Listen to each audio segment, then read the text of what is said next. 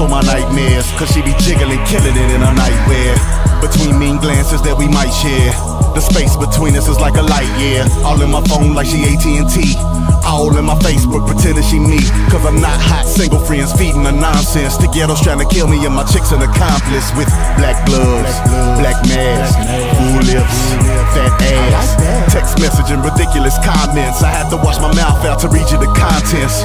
She might literally love me to death. We had a stairway to heaven till I fell down the steps. Now I'm left with a pain in the neck, but she's my eye candy, the flavor I savor. And I'm part Vader, I think with my saber. I live in crazy town and I'm married to the mayor.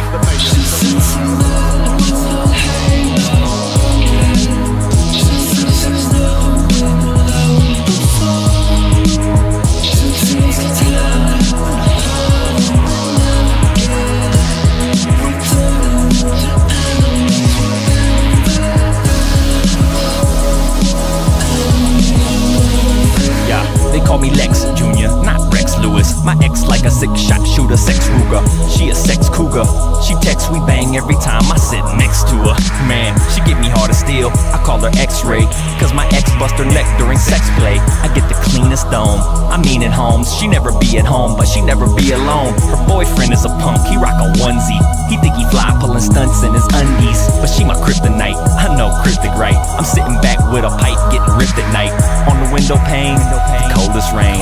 My enemy, Miss Lois Lane.